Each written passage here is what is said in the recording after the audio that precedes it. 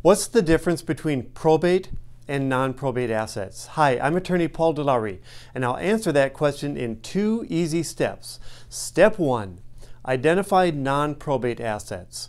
Now, these are assets that automatically transfer to a beneficiary or to someone else upon death, bypassing the probate process.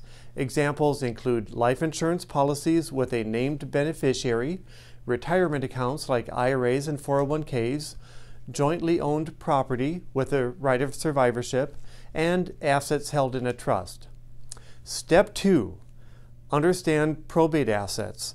So if an asset isn't a non-probate asset, then it most likely needs to go through the probate process. This includes solely owned property, individual bank accounts without a payable on death beneficiary, personal belongings, and investments not designated to a beneficiary. In probate, these assets are distributed according to the will or state law if there was no will. Remember, the key difference lies in how these assets are titled and whether they have a designated beneficiary. Proper planning can ensure that your assets or that a person's assets are distributed as intended with or without probate. Are you feeling overwhelmed, or do you have specific questions about probate in Arizona? Well, we're here to help.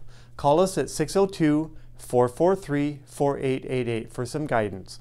And don't forget to like, share, and subscribe for more Arizona-specific probate tips from Probate Made Simple.